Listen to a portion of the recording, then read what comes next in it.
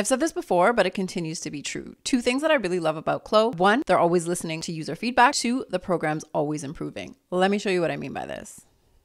A few months ago, I was invited to the New York User Summit to teach an advanced intimate apparel workshop. Unfortunately, when I tried soft body simulation with this file, I had to switch to CPU simulation, which slowed everything down and also made everything less stable.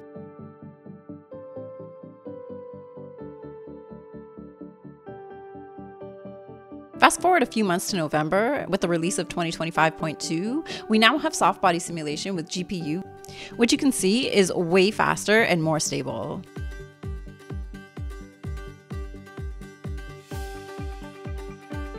So this is amazing because soft body simulation is critical to unlocking real fit assessment, especially for intimate apparel.